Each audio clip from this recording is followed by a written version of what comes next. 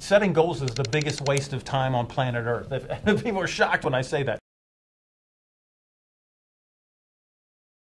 Setting goals is a complete waste of time if you don't have a target destination. So I say it like this. Have you ever gone on a vacation and you didn't know where you were going? And if that ever happened, how did you pack? So I don't know where I'm going. Here's my goals. I'm going to set goals of getting surfboard, getting skis, getting hunting rifles, getting fishing rods. Okay, all those took time to research. I spent resources. I got them. Yay, I accomplished my goals. Where are you going? We're going rock climbing.